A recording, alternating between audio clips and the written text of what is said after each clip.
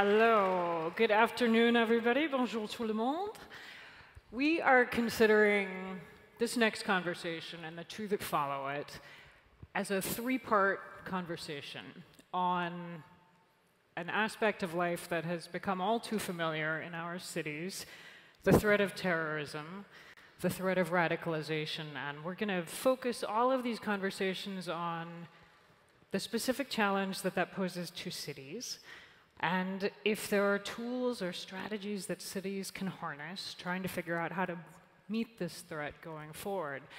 I have to say, we couldn't have picked a more timely moment for this first in our series of conversations with three of the most authoritative and respected voices researching and writing about the threat of terrorism in the world today, because we gather today the week after the fall of Raqqa, the self-proclaimed capital of ISIS in Syria, which raises all of these questions relevant to our conversation today, such as what's the next chapter of ISIS and the terror threat going to look like? Are we going to see this much feared, long-anticipated flood of fighters returning to cities in Europe and North Africa?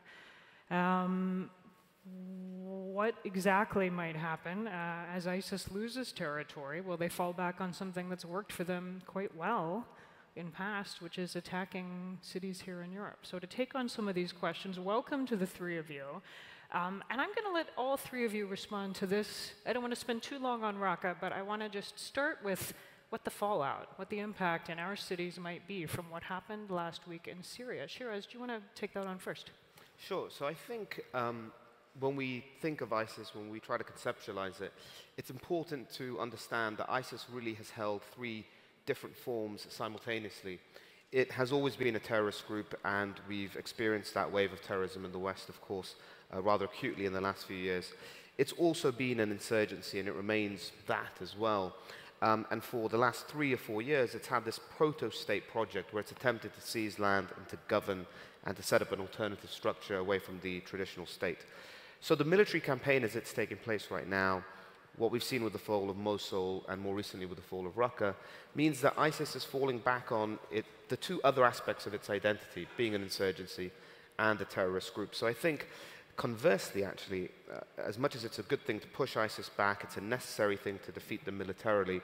In the short to medium term, one of the consequences of that will be an increase in the terrorist threats facing us, particularly here in the West and in Europe especially.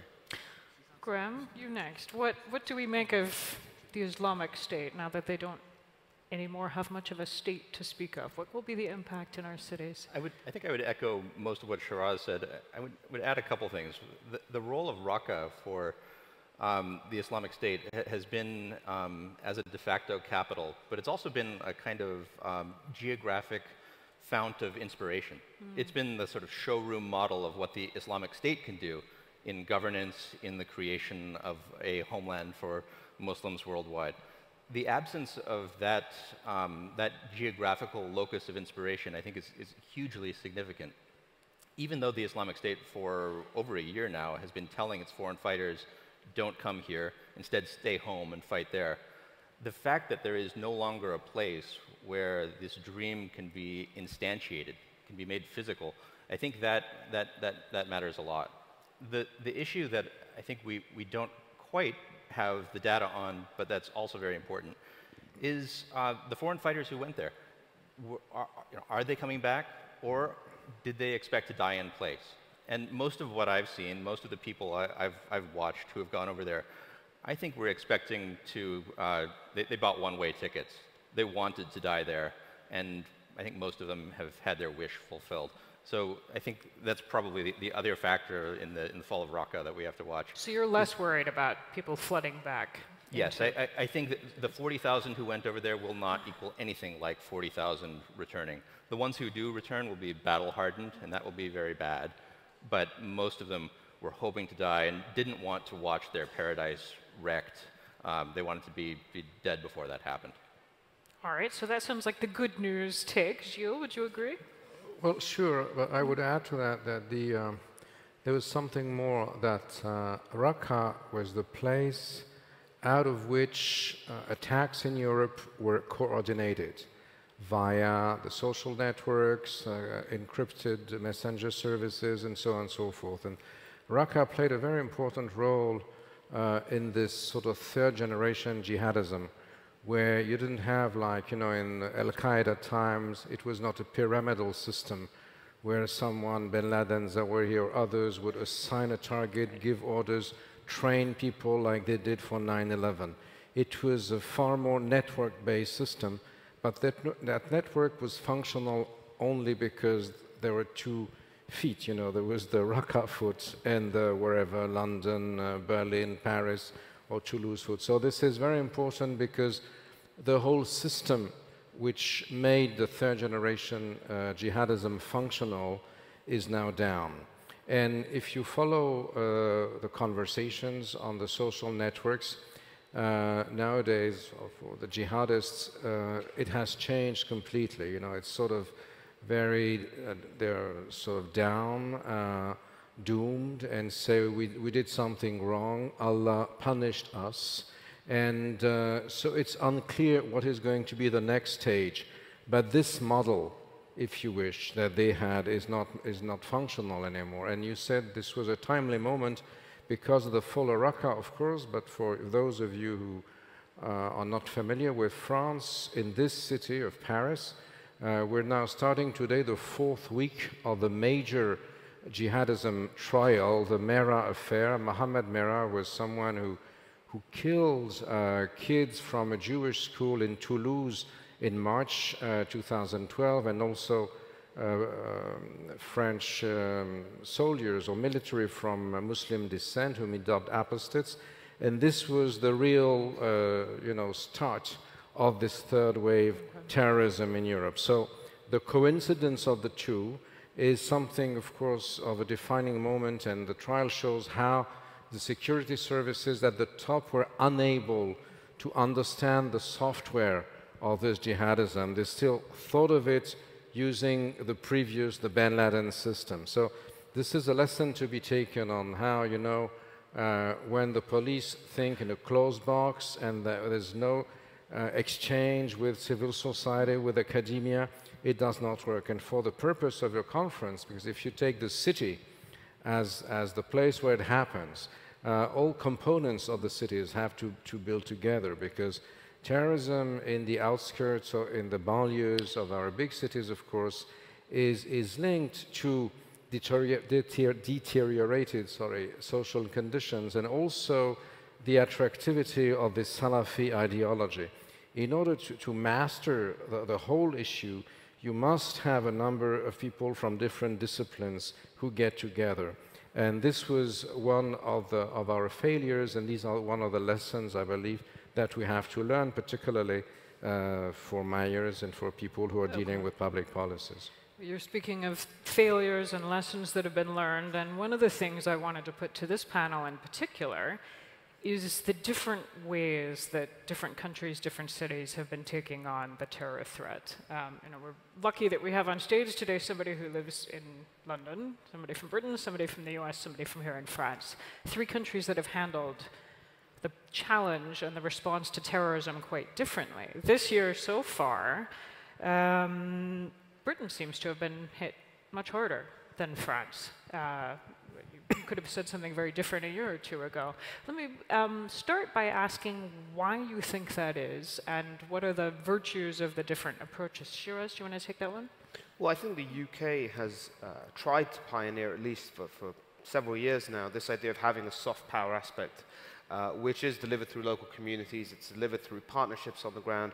It's known as the PREVENT program, and it sits alongside the more hard-edged traditional policing aspects of counter-terrorism work. Now, the PREVENT program in the UK, at least, is a contentious piece of the CT framework. It sits in a number of ways that it's quite contestable as to how successful it is, who will implement it. But that has been one of the real challenges for local communities in terms of how do you get out there, how do you begin to put some of these things through.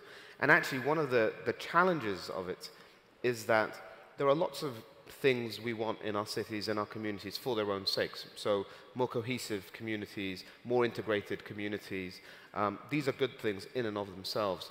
But when you bring the security angle to them or you securitize them, they become inherently more contentious and there's a lot more pushback against them. So that's been one of the real struggles we've had in the UK in terms of getting that message out there and in terms of trying to build a capacity within those very communities that you're trying to reach in the first place. Does London feel different, by the way, than it would have a year ago? I mean, do you see a more active security presence given the, what are we at, half a dozen attacks in Britain this year? Yes, I mean, the UK is not like the United States. We don't have all of our police armed. In fact, guns are a very rare thing to see in the UK. It would be, of course, a very strict gun laws as well, more generally.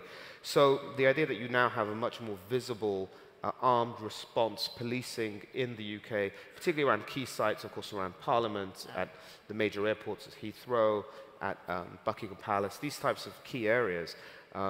It's become part and parcel of everyday life now. The public have, from being in an initial state of being quite alarmed by seeing it, now increasingly feeling reassured by it. We've seen the effectiveness of having these very highly trained officers who are able to stop attacks very, very quickly. So there has been a shift in that sense, but there's also, of course, and I don't think the UK is exceptional in this, there's been a rise in social tension as a result of these types of attacks that we've seen as well. And so you tend to get this reciprocal radicalization taking place between polar extremes, where one side is feeding off the anger and hatred of the other. Gilles, briefly, do you want to take this on? What do you think accounts for Paris?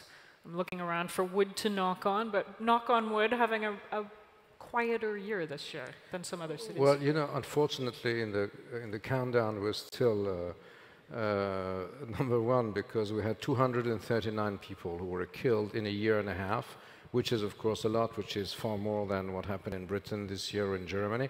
But nevertheless, for more than a year now, the French police was able to nip all the new attacks in the bud.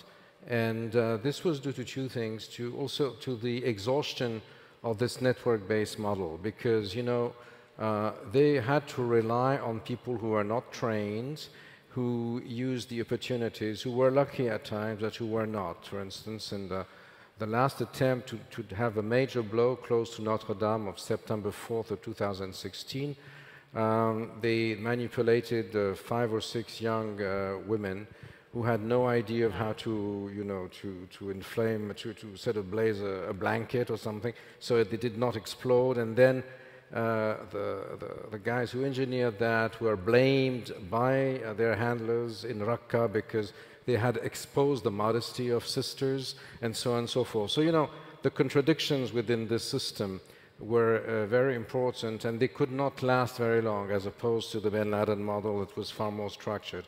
Another thing, of course, the difference between the French and the British model is that in Britain, so much more has been given to the communities, quote unquote, so as to police the situation. A less centralized farmed out, situation. Absolutely. Like, and you know, in the 1990s, we in Paris dubbed London Londonistan because they had brought all and sundry from, you know, guys with biggest beards than Shiraz, from all over the world, and they were all there, all the disciples of Bin Laden, of the Islamic Jihad, whatever. They were all in London, and the British authorities thought that as they were there, this sort of guaranteed that Britain would be a sanctuary, that nothing would happen, which ultimately proved wrong, because there was the attack on July of 2005, and so on and so forth. The French, on the contrary, had a much more controlled and centralized system, which, when they missed the change in the terrorism software, you know, because of the centralized community, and this trial now shows it very well, the local people at the city level in Toulouse had understood who was doing that, but the top people would say no. And it did not work, and this is how we got it. Now they have understood that better. And on the long run, I would rather say that a centralized security system is better, because they can plan ahead. And in the battle between the network jihadism and the centralized state, the first battle may be won by the network people because they go under the radar, but they can't last. You know, so these are maybe also this is food for thought, because we haven't yet come over with that, but this is part of the debate that we're having now on both sides of the channel. I'm going to jump in with the U.S. perspective here. Yeah, so the United States, I think the differences between the problems that the United States faces in this field and the ones that, say, the UK or France does is instructive. We almost have a kind of bimodal operation for recruitment, where in the UK, in France, there is a whole host of systemic, community-based issues. There are communities from which recruits will come. There are perhaps even institutions like mosques or brotherhoods, associations that will contribute recruits to the Islamic State. In the United States, that's pretty much not the case.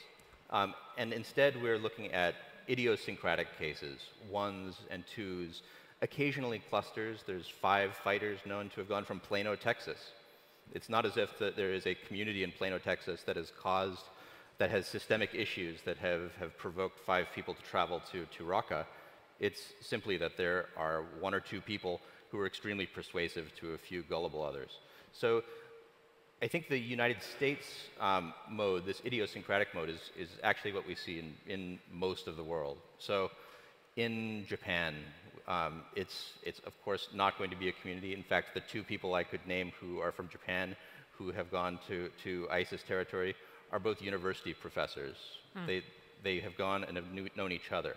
So I think what we need to notice about what can be done from the American perspective and, say, from the Japanese perspective, it's much more intelligence-based mapping of networks, interdiction, and then finally, a matter of foreign policy. I mentioned at the beginning that the fall of Raqqa is significant in part because it deprives people of the inspiration of this showroom model of what a caliphate can be.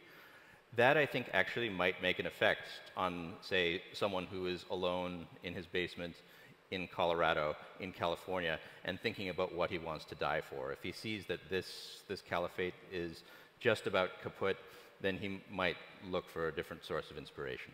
All right. We're going to have time for one question, I think, from our audience. So let me get mics out there and see if we're going to have time for one. Yeah. Hello. If you could tell us your name and if you have an affiliation you want to share. Yes, Amy LeMay. I'm the Night Tsar of London. My question really is to Graeme and to the others as well, but mainly Graeme. Just the definition of terrorism, and I think in London, you know, we've certainly had to grapple with the idea that we have, quote unquote, homegrown terrorists as well. And I'm wondering what the feeling is in the United States around terrorism, and say, for example, the recent incident that happened, the terrible incident in Las Vegas, and the perceptions of terrorism, really, where people are coming from, and whether America could really accept the idea of homegrown terrorism in the way that we've had to accept that in the UK. Thank you. So describing, I mean, we started with Raqqa, and that's at one end of the spectrum, and then we see what happened in Las Vegas 2 weeks ago, a very different thing. The threat of homegrown terrorism and where radicalization of that kind is coming from. What do we think? I think the caution that has been deployed in not describing Las Vegas as a terrorist act is well placed. I mean, just for definitional purposes, I tend to use a fairly accepted definition of terrorism, which requires a political motive. And so far, we just don't have that in the case of Las Vegas. We have no motive of any kind in Las Vegas. What it demonstrates is just that there are horrible things that aren't terrorism. And I think to conflate that with a terrorist threat is probably a mistake. But it's also a mistake, of course, to ignore the systemic issues that have made it possible for an individual to kill 50-odd people using apparently his credit card and nothing else. Quick rejoinder from either of you? Last word, Shiraz. You know, this aspect of, you know, I think I'd agree with Graeme, terrorism does need to have some sort of political, ideological component to it to have meaning, and we don't have that in the case of Las Vegas at this moment in time. But this aspect of people being radicalized at home, being parts of communities at home, is a phenomenon we've seen since September the 11th. It's just the fact that Islamic State has been far more successful in mobilizing people on a larger scale, which comes back to the first points that were being made by both Professor Kepel and Graeme, that the power of Raqqa in terms of this sort of centerpiece that could be used to inspire others was extremely potent, in the sense of mobilizing people who felt that here is a caliphate, it's tangible, it's real, it's available in my lifetime, I need to listen to what its leader is telling me to do. So the fall of that city is very important, even in terms of having a dampening effect on the so-called homegrown radicals. Shiraz, Graeme, Gilles, thank you all very much. Pleasure. Thank you.